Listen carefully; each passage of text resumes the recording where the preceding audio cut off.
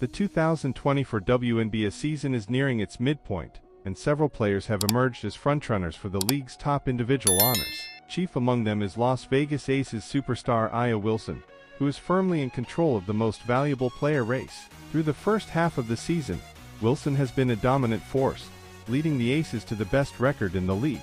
She is averaging a career-high 20.8 points per game to go along with 9.6 rebounds, 2.4 assists, and 1.3 blocks per contest. Wilson's combination of size, skill, and athleticism has made her virtually unguardable, and she has led the Aces to a 14-5 record, putting them in prime position to secure the top seed in the playoffs. Trailing Wilson in the MVP race is Seattle Storm veteran Breanna Stewart, who is enjoying another stellar campaign. Stewart is posting 20.3 points, 8.7 rebounds, 3.9 assists, and 1.2 blocks per game, helping the Storm maintain their status as one of the league's elite teams. In the Rookie of the Year race, Iowa's Caitlin Clark has been the standout performer. The dynamic guard is averaging 18.2 points, 5.8 assists, and 4.7 rebounds per game, showcasing the versatility and playmaking abilities that made her one of the most highly anticipated prospects in recent memory. Clark's ability to score from all three levels and create for her teammates has been a revelation for the Chicago Sky,